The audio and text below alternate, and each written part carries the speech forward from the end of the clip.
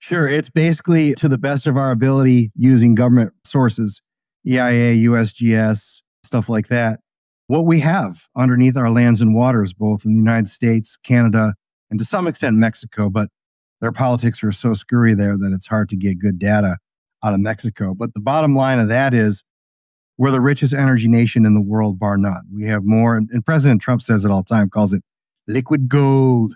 But we have more oil, gas, coal, methane hydrates, which is, still not technologically feasible or economically feasible. But we've got more hydrocarbon resources under our lands and waters than anybody else in the world. That includes Russia, Saudi Arabia, you name it. And when you combine it with Canada, we blow the world away in terms of our God-given resources.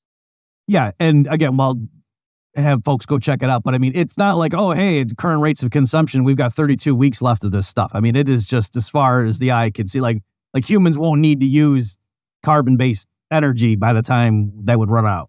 Yeah, my take on it is that you talked about the sort of the running out in our childhood and our younger adult years.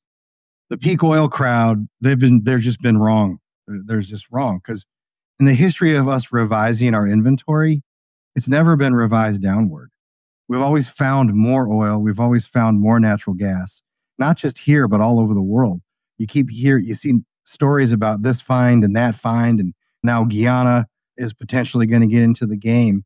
And so theoretically, we won't need to switch off of these resources unless we choose to. And that I'll stick to that theory. I'm an unlimited oil theory guy. I don't think we're ever going to run out of these resources. Yeah. Okay. Well, how do you want to tackle this?